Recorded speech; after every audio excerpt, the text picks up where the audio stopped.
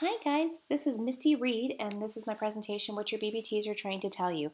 I get a lot of questions from patients regarding why they should bother taking their BBTs, so I'm hoping that this presentation will give you some information as to why you should go ahead and consider taking them and help motivate you to do so as well. So let's go ahead and get started.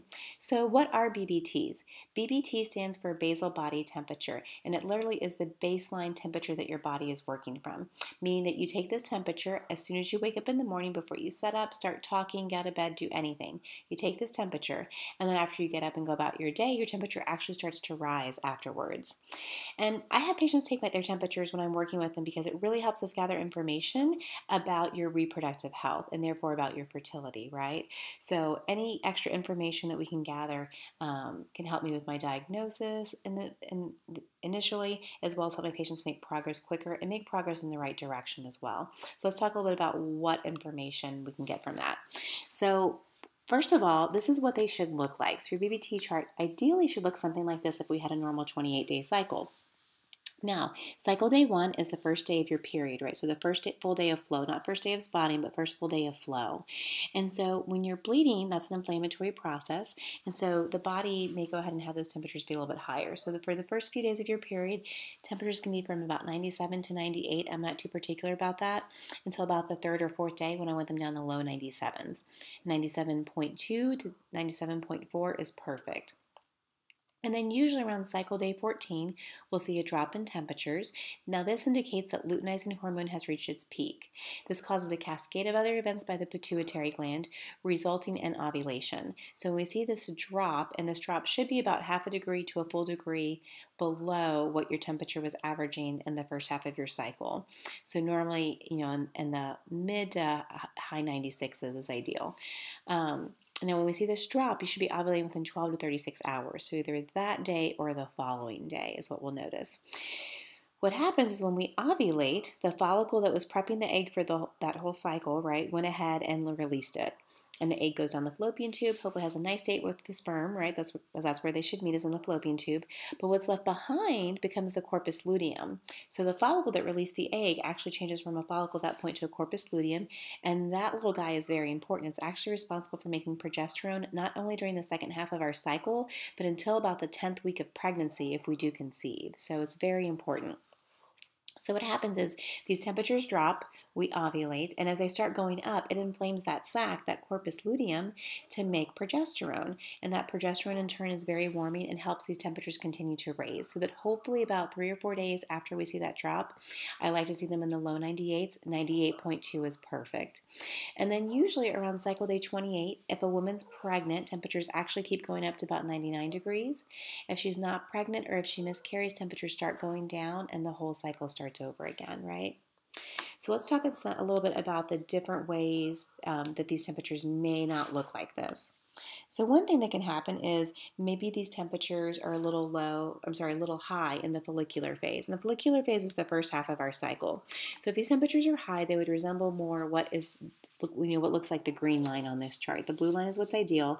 The green line is a little high though in that first half of the cycle. So over the years, as a reproductive acupuncturist, which is where I first, received most of my fertility training, was as a reproductive acupuncturist, we were trained to notice patterns between things. And we noticed different patterns with how the temperatures look, with what our patients were experiencing with fertility, as well as with their labs, and some other things that might be going on with them holistically. When temperatures are high in the follicular phase, we've noticed a correlation with decrease in egg quality. Particularly, the eggs seem to be a little bit more brittle. What we've noticed is that patients, for example, that would go through an IVF cycle, if their temperatures were high before they started prepping for an IVF cycle, their eggs were actually brittle and wouldn't usually fertilize, even if they did ICSI, which is where they take the sperm and insert it into the egg. So even in those cases, sometimes they couldn't fertilize because the eggs were too brittle. So that's one thing that we would notice. Another thing we notice is whenever these temperatures are high, I see a correlation with abnormal AMH, FSH, and estradiol. Specifically, usually FSH and estradiol are high, meaning that when those patients go get their cycle day 3 labs run, their cycle day 3 labs look a little off. In conjunction with that, AMH usually tends to be low, is what we find. So that's what we see if those temperatures in the follicular phase tend to be a little bit high. Something else we might see is low luteal phase temps. So the luteal phase is the second half of your cycle, so day 15 through 28.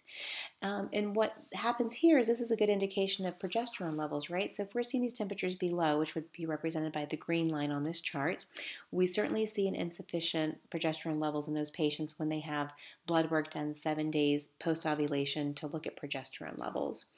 Now, something else we've noticed in the clinic that I worked at over time was as these temperatures were too low and it indicated insufficient progesterone levels, we also saw a correlation with unsuccessful pregnancies, meaning if temperatures were above 98 degrees in the month prior to conception, so they went through this whole cycle, they weren't pregnant, get their period, and they go through the next cycle and conceive on the following cycle, right?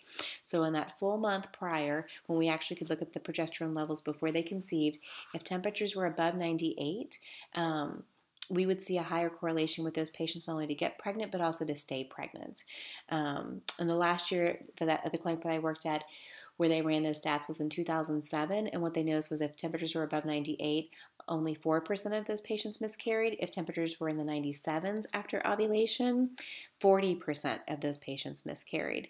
So it certainly doesn't mean that if we can't get a patient's temperatures up above 98 after ovulation that they're going to miscarry, not be able to carry to full term. 60% of those patients did carry to term and have a healthy live birth. It just means that if we can get your temperatures higher, we know we can go ahead and have a more positive impact in terms of not only getting pregnant but staying pregnant as well. And that's just a clinical observation that we've noticed in the clinic that I've worked at. Something else we might see with temperatures is that they might be up and down. And so this is represented by this green line on this particular chart. So sometimes I'll meet with a new patient and they're like, oh, temperature charting, yeah, I did that, but my temperatures were all over the place. It didn't really mean anything, so I just stopped taking them. So there can be a couple different things going on here. When temperatures are up and down like this, we usually see a correlation with those patients going through a lot of stress. And whenever you're really stressed, you also have high cortisol levels. That also means that the liver is not metabolizing hormones very well, right? So estrogen, FSH, progesterone, all those things are kind of varying because the liver is not doing a good job of metabolizing those hormones into a usable or excretable form. So that's one thing to be going on. Another thing that could be going on is these patients might not be sleeping very well, or maybe they're eating the wrong foods in the first half of their cycle or the second half. So there could be a couple different things going on, but usually if temperatures look like this, there's a lot of stress for the patient, and there's also probably poor sleep habits as well. So that's something that we'll see as those temperatures going up and down. Another thing that we might see is low temperatures throughout the whole month, though, not just after ovulation. So what you'll see with the green line here is it looks normal, but then when you look at the temperatures, you'll notice that they're all low for the whole month, right? Those temperatures in the first half are in the 96s, and after ovulation, they're still in the 97s. But when you look at how much of a difference in temperature there is, they look pretty good, right? They look pretty normal. But what we notice with these temperatures when they're low for the whole month, we see a correlation with insufficient thyroid function. So specifically, usually hypothyroid, and more specifically than that, a lot of Hashimoto's patients actually, their temperatures will look like this. So I see that correlation a lot. Something else I notice with these patients is, of course, they just have a big hormonal imbalance usually. If their temperatures are off like this, thyroid's off, and that means other sex hormones are going to be off as well. So just to review what BBTs mean. So they can indicate hormonal balance or imbalance. They give us a lot of information as to what your hormone levels are looking like, whether it be in the first half of the cycle, second half of the cycle. Something else that we can go ahead and get information about from your temperatures is stress levels, right? When they're really up and down like that can really be an indication to me as a practitioner that the patient's really stressed out. And then another thing that we can sometimes get some insight into is thyroid function. So this can be especially helpful if a patient hasn't yet realized that they have a thyroid issue. Maybe it's gone undiagnosed clinically, or maybe they recently have been diagnosed with a thyroid issue. They're on new medication. It's really nice for us to be able to have them do temperature charting so I can see how their thyroid function is improving over time. And that's just a few things that we can kind of gather from temperature charting. So I hope you found this video helpful. If you did, please share it with others. I always love to help people as much as I can, especially with their fertility journey. If you'd like other hints and tips and just interesting fertility articles and inspiring stories as well. You can follow me on Facebook as well as on Twitter.